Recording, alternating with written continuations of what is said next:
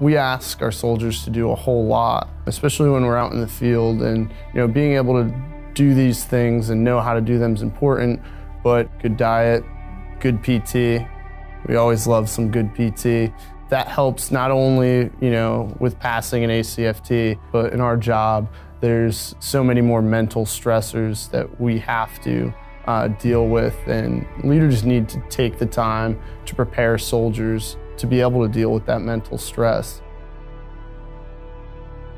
We have a whole lot of resources here on Fort Hood to help get after that, because most leaders aren't mental health professionals, and the Army and Fort Hood has provided us with those resources to be able to do it better so we can help our soldiers be better.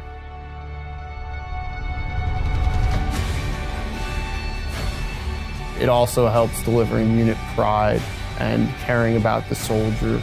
And we didn't really have that focus when I was here as a lieutenant. And I'm really excited to see that play out over the next couple of years, because I think it's going to do great things for the great place.